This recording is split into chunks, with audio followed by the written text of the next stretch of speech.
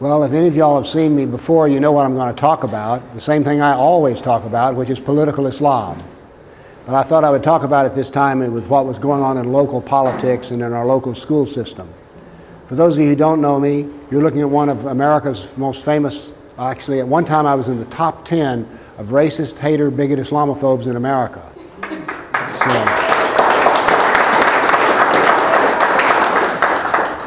And that ain't easy. But we did it anyway. Now, the reason I'm called a racist, hater, bigot, Islamophobe is what I do is I talk about what Muhammad said and did and what Allah says in the Quran. And for these, telling these stories is what gets me the benefit of being a racist, hater, bigot, Islamophobe. And I'll put it to you that if you're not a racist, hater, bigot, Islamophobe, you're not doing your political job. Well, local politics. Recently, when Ray asked me to talk, I said, I don't know what I want to talk about. So what I decided to talk about was the first thing that popped up in front of me, which was we had another multicultural moment in the schools and education, which was Meg's school went to the 12th Avenue Mosque to receive their dose of moderate Islam. And what I want to tell you is what happened, what didn't happen, and what should happen. All right, here's what did happen. The person who gave the lecture to the children from the school was a former Christian, now a convert to Islam. And she tells me that Muslims honor Jesus. They honor that this whole event is about critical thought. Abraham is the prophet of the Jews, Christians, and Islam. They honor all the prophets. And that the children in front of her were her brothers and sisters. Mary wore a hijab. Jesus will return and fight the Antichrist. Jihad is an inner struggle. And that Islam is all about the free will. And conservative politicians are haters. So you didn't know it, but you were being talked about down at the 12th Avenue Mosque. So this is what happened. Now what is wrong with this? I don't mind somebody standing there and saying this, but here's what did not happen. No one stood up and was able to ask her any questions or tell her, you call us your brothers and sisters, and yet there are 12 verses in the Quran which say that a kafir, a non-Muslim, is never the friend of a Muslim. How does this work out? So this is the kind of question that should be asked if this were all about critical thinking and critical learning. Now then, they would also, if they were trained well enough to ask questions, would find out that although a creature called Jesus is in the Quran, his name is Isa, and he is not the Jesus of the Gospels. But no one was able to ask this question, nor did the students even know to ask this question. Nor did they even know to ask the question, if Abraham is the father of your religion, how come the Abraham in the Quran is not the same as the Abraham in the Old Testament? Just a small question, perhaps. Now then, critical thought involves debate. You may remember debates, I don't know. But anyway, debate is involved in critical thought. And sitting there listening to one side of an argument, not the other, is not what is called critical thought. Now then, let's talk about the jihad. That's the J word. She told them that jihad was the inner struggle and that all members of all religions have an inner struggle. Oh, to lose weight, to not lose their temper, or something else. We all have things that we want to correct in our life, and this is the inner struggle. But no one was able to ask her the question, if jihad is the inner struggle, how come in the hadith, which are the traditions of Muhammad, only 2% of the hadith involving jihad are about inner struggle, and 98% of the jihad traditions are about killing kafirs. But no one was there to ask that question. And by the way, on the question of free will, there is a verse or two in the Quran which states that an individual has free will, but 98% roughly of it is, everything is in Allah's hands. So if Allah is determining what I'm to say next in my sentence, where is my free will? Now then, who is going to, Islam succeeds with the method of not telling lies, but in telling half-truths. There is a similarity to Isa in the Quran with Jesus. It's just that he's not the same person. By the way, when Isa returns, as Jesus is supposed to return, Isa is going to kill the pig and break the cross. And those who do not convert to Islam will be sent straight to hell under his rulership. He'll get married, have children, and then die, and he prays behind Muhammad when the imams pray in front of Allah. So we don't get the full story, and I don't object to them telling a half story. What I object to is that no one was there to tell them the other half of the story. I'm not for suppression of speech. I'm just for having the whole speech talked about. Now then, this is part of a civilizational war, and I'll use this term in a precise definition. This is a war between our civilization has as its ultimate foundation two principles: an intellectual principle, critical thought, or debate and argument. The other principle is an ethical principle of a uniform ethical, unitary ethic. Do unto others as you would have them do unto you. Which others? All others. So, that is the ethical cornerstone. And by the way, this ethical cornerstone lets us have a form of government which is quite flexible and adaptable. When the Constitution was written, slaves were not able to vote. And as a matter of fact, slavery was permitted. But what has happened through the application of the Golden Rule is that blacks were freed from slavery. All slavery was prohibited. Because if you think about it, who here wants, you can put an ad for a slave in Craigslist, and who's going to respond to it? Nobody wants to be a slave. So the application of the Golden Rule to our Constitution as an ethical principle allows us to adapt and change. Always on the basis of, if I were a woman, would I want to vote? Yes, I would. Therefore, I think women should have a vote. This is an ethical principle. Islam teaches a different form of ethics, which is the Sharia ethics of dualism. That is, in a Sharia court, a kafir, a non-Muslim, cannot even appear and talk in front of the court, is not allowed to bear witness. So if you're a kafir and you want to appear in a Sharia court, you have to find a Muslim who's willing to stand in your place. You actually pay him to be your witness, and you don't know if he'll testify as you'd like to or not. So our civilization is based on unitary ethics and critical thought. Islam is based on dualistic ethics, where how you're treated, it depends on who you are, and it depends not on critical thought, but authoritative thought. In Islamic civilization, no idea is allowed to contradict what is in the Quran and the Sharia. So therefore, this is two different civilizations, and they cannot coexist. All right, it just doesn't work. If knowledge is to be based on the Quran, why debate about it? That is, there's no room for critical thought and authoritative thought. There's no room for a golden rule and a dualistic form of ethics. So this is a civilizational war that's being fought. And it is a civilizational war because Islam is the most brilliant political group you've ever met. They change headscarves into war. They change food, halal food. They change prayer, whether it's in the street or in a mosque or a school. Everything is adaptable for pushing against the kafir. Now then, this should not be a problem. The problem is not Islam. We are the problem. Because who was not there? For instance, when the major carriers of our civilization are government, law enforcement, military, churches, and schools. All of these are failing. All of them are failing. They're not doing their job. Many of these children who went to the Meg's Mosque have a church they go to, and they were not explained to them the true nature of Islam, because inside the churches there's been a decision, we just don't talk about that. It upsets people. So as a result, the church does not prepare children for what they experienced there was dawah, D-A-W-A. No church teaches the principles of dawah to its congregation. So therefore, children are secretly joining Islam even in the schools because they were not prepared for what they were being told. These children should have been able to stand up and ask questions if they had gone to a church. That's just what I think. But they are not told to do that at church. Now let's talk about, and I call the pastors of most churches being professionally ignorant.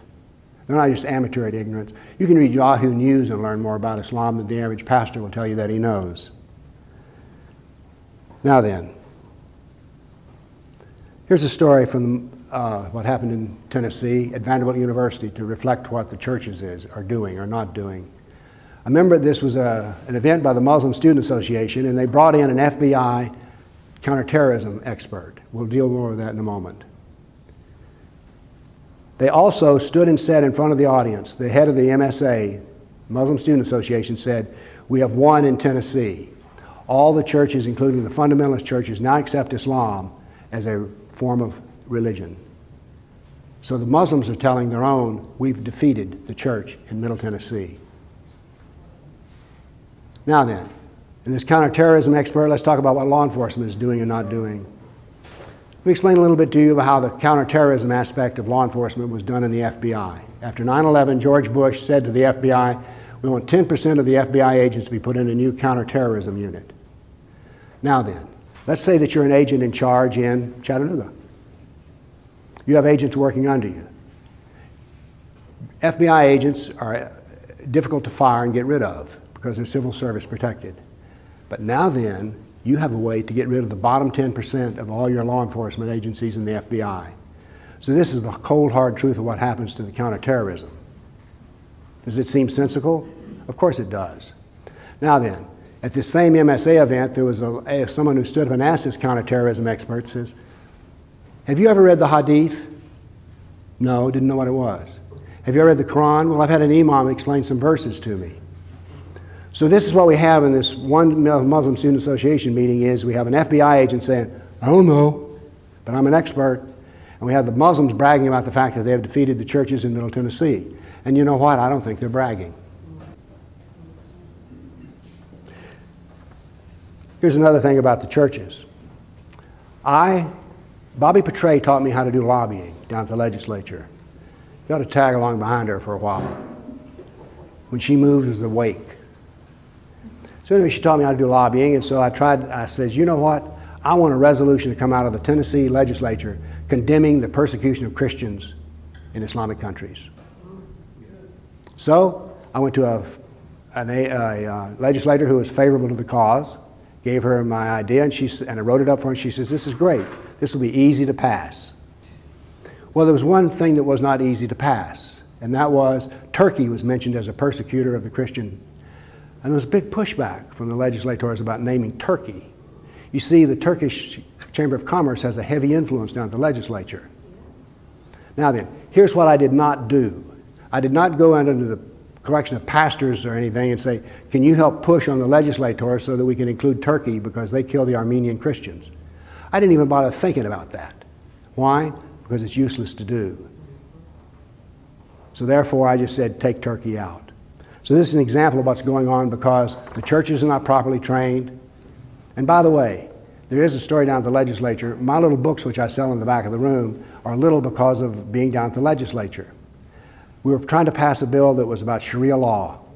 And I realized in listening to the senators that they had too much to read. So when I got through with the thing, I went home to call my printer. I says, how many pages are in 1/8 of 1 inch? 62 pages. So I wrote a 62-page Sharia law book. I've sold tens of thousands of them. So when you get down to the legislature, you can learn a lot too that can be very useful to you. And as a consequence, I took all my big books and made little books out of them as well. They outsell them 10 and 20 to 1. So it was not a total loss for me. But do you understand what I'm telling you? That I wouldn't even try to go out and raise the pastor's trouble about a resolution talking about condemning, persecuting of Christians. I wouldn't even think about doing that. Why bother? They don't want to get involved. Do Muslims want to get involved? Oh, yes, they do. Big time. Now then, this was a school event. What should the schools actually be teaching? You're going to be surprised when I tell you I think the schools should teach Quran, Sirah, Hadith, and Sharia. Straight up. You don't even need to comment about it. When you read Surah 4:24 and it says that a Muslim can beat his wife, you really don't need to do a lot of explanation in that. And I think that every child should know that that is possible to do. So I am not for suppression of speech. I am for all-out speech, including, let's read the Quran and see what's in it. You can read for yourself that 12 verses say that a Muslim is never your true friend. We don't need to comment about that. Just teach the actual facts. 60 million Christians have died, and yet when you go to a church school, you won't learn anything about it. And by the way, it's true to my knowledge of all church schools. Speaking of schools, I did a little research project for a senator. And my research project was to find out how Islam was being taught. I can do better than that. It was being taught in our school system. I was surprised at the insolence and arrogance of the universities in dealing with a senator. They were like, what do you want this catalog for? Who's doing this? Why should we give you one? Who is this? This was a senator. So when the gentleman who was here earlier, I don't see him now, when he talks about the fact that UT is not under the control of the legislature, it is not. To my knowledge, no one is controlling our state universities. Think about that. And I think that is our own problem as well. I talked to a Vanderbilt professor who teaches Sharia law.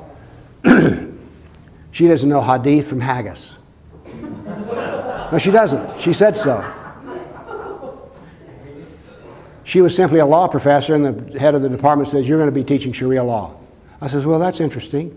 So you teach Sharia law, but you don't teach Quran, you don't teach Sirah, you don't teach hadith? No. I says, what do you teach about jihad? She says, oh, we don't teach about that. I said, what do you teach about women's rights? We don't teach about that. I said, what do you teach? She says, wills and business law. So this is from Vanderbilt University. This is what's being taught there. What I would like to see is that the state schools would teach the Quran, the Sirah, and the Hadith if the private schools won't do it. Then, as we have here, Jackie can tell you more about this than I can, the textbooks in Tennessee now do not reflect our civilization, but they reflect the civilization of Islam. Right, Jackie? Who did this? We did it to ourselves in the sense that when you look, notice something about Islam and how brilliant it is. The Muslims don't do the actual work. We do the work for them. The textbook company was owned by Kafirs. Its money went to Kafirs. Everyone, Kafir is a non-Muslim. And yet here they are hiring an imam to vet everything that they do. So Islam is not the problem. We are the problem. I just keep coming back to that. We're getting the short end of a stick because we don't even grab the stick. Now, I want to say something about homeschools and private schools. They're a bad idea for the civilization. They're a good idea for your family, but they're a bad idea for the civilization.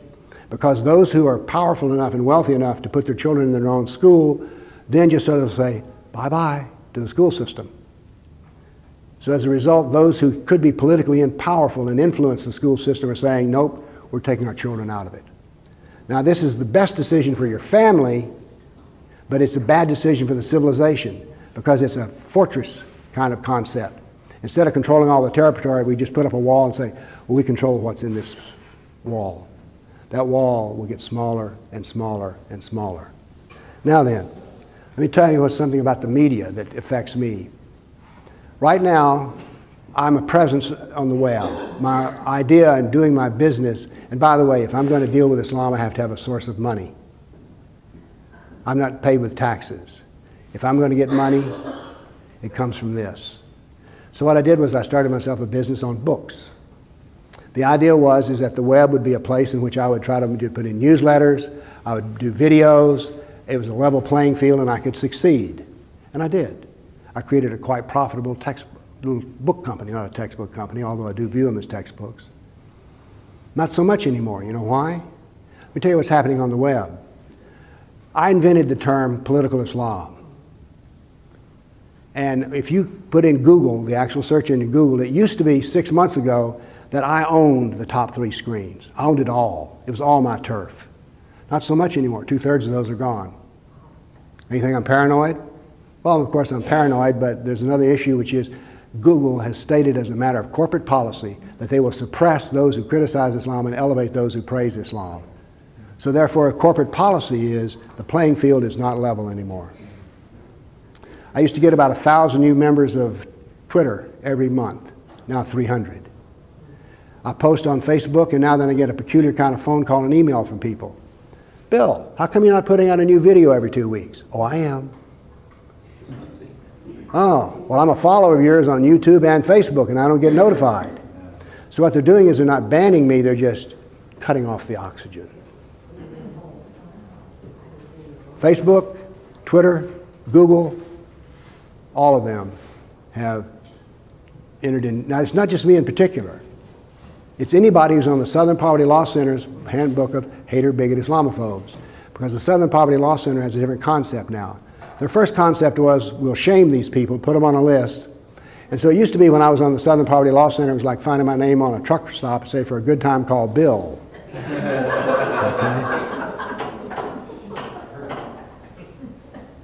Yeah. But now then the Southern Poverty Law Center has a new idea. Let's drive these bigots out of business. And so they've gone to the Silicon Valley megatrons, megamanias, and they've said, let's put these guys out of business. So I'm not the only one who's getting bad calls on the web. So as a result, I now have to look at another way of selling my books. Let's talk about the military. Jim and I mentioned the dirty word in the military now, because the military is supposed to defend us, right? The dirty word, McMaster. Our military does not study the history of jihad. West Point and Annapolis do not teach the history of jihad. They don't teach the major jihad writers. They should, because you'll find some interesting things to learn. A general in the military, and that includes the Islamic State, sees all combat as virtually civilizational war and a religious war, and that the critical thing is to destroy the enemy's faith. Let's go back to what I was saying about the churches. The churches have committed suicide on their own faith. They're lukewarm. They're neither hot nor cold. And in Islam, that is the first place to try to take down a civilization, is in its religion. But the military doesn't study this. The military studies kinetic war, bullets and bombs. Got nothing against bullets and bombs, but there are other forms of fighting wars. And if all your military is capable of doing is fighting with bullets and bombs, they're going to lose because the enemy's going to defeat them in another method. General Stanley McChrystal, who was for a while under Obama was his top man for Afghanistan, wrote up an entire paper on how to defeat Islam, how to win in Afghanistan, I think that was the title. It was heavily redacted for tactical purposes. That is, personal names were taken out. There were 3 words that did not occur in this document. Those 3 words are Islam, Jihad, and Muslim. You're going to defeat an enemy in the longest lasting war we've had, and you're never going to mention those 3 words. This is not to demean Stanley McChrystal. He probably has never been told about this himself. Or if he knows about it, he knows he can't talk about it. So the military is not doing a good job either. As a matter of fact, the only people who are doing a good job in resisting Islam are rooms filled with people like yourself. Oh, another personal thing, by the way, as an attribute to who I am. There's been recently some talk about one of the things that the FBI used to do is they used to train people like myself and Spencer would write position papers, white papers for the FBI. Then under, was it Bush or Obama? They were pretty much the same on this issue. I forget who it was. No, I mean, I hate to break that to you, but the first man who was fired from being in the military and knowing what Islam was Steve Coughlin. And he was fired under Bush. So anyway, I think that law enforcement should know what Islam is. I think the military should know what Islam is. I think the churches should know what Islam is. I think the average citizen should know what Islam is. And if you do all these things, you'll be like me. You'll become a racist, hater, bigot, Islamophobe. Now, by the way, I laugh at the concept, but this is a very effective weapon. It keeps most people shut up. The average pastor does not want to be seen in print that he is an Islamophobe, although no one can define that term for me. Can you? What is an Islamophobe? Somebody who's afraid of Islam. Me! You're afraid of wife beating and jihad? Torturous death? Me too. Now then, I want to say a couple of things about myself, because I can't win this war. I go around to small groups. I go to Europe and I give talks like this, some better, some worse. I can't do this. I mean, who else is beating the bushes on Islam here in Tennessee?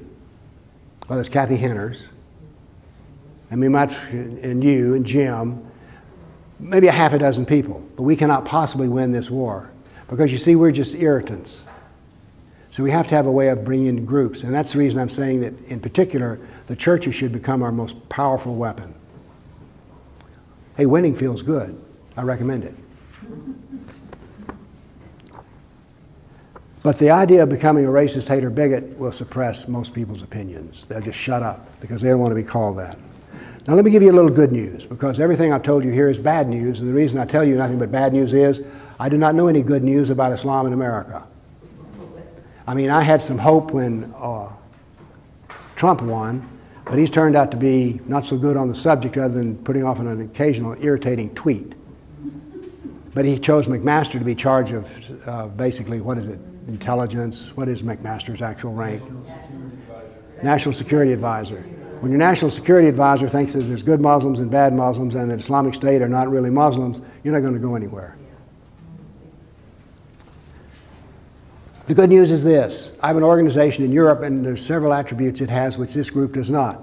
It's called Center for the Study of Political Islam International, and it's centered in Czech Republic, Slovakia, Poland, Hungary, and Austria. and Germany now. When I talk to them, the room looks very different. They're all under the age of 35. All of them. I'm the oldest man in the room. I usually am the oldest man in the room anyway, but in this case I'm by far the oldest man in the room. And so I was curious, why is it that in Central Europe they oppose Islam? Why is it that Orban, who's the head of Hungary, will say, we do not want any migrants, we don't need them? How come they tell the truth in Central Europe? We see Central Europe remembers something called the Soviet Union. They were under the boot heel of the Soviet Union, and the group in Brno, Czech, one man told me the story of how his father could not go to college because he was a merchant under the Soviets. Another man told me how his uncle was killed by the KGB. As they said, we know tyranny. We have seen tyranny, we remember tyranny.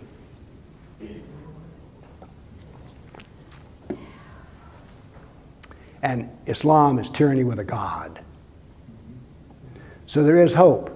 What's happening is they're translating my books into foreign, my books like Sharia Law for Non-Muslims have been translated into 20 languages now. Wow. They're being translated, and also we have influence there with political parties. Not fringe elements like this, meeting at a fairground, but meeting in legislative plazas.